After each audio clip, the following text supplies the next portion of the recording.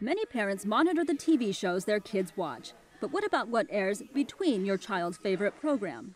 New research shows commercials may influence your child's habits. Researchers conducted an experiment that looked at 200 9 and 10-year-olds. The kids were fed and then shown a 34-minute TV show that contained commercials for either food or toys. The children who viewed a show with food ads, including a commercial for gummy candy, later ate an average of 48 more calories of gummy candy than those who saw toy ads. The scientists reported that the kids with an obesity-associated gene were more likely to eat the gummies if they saw the commercial. The bottom line?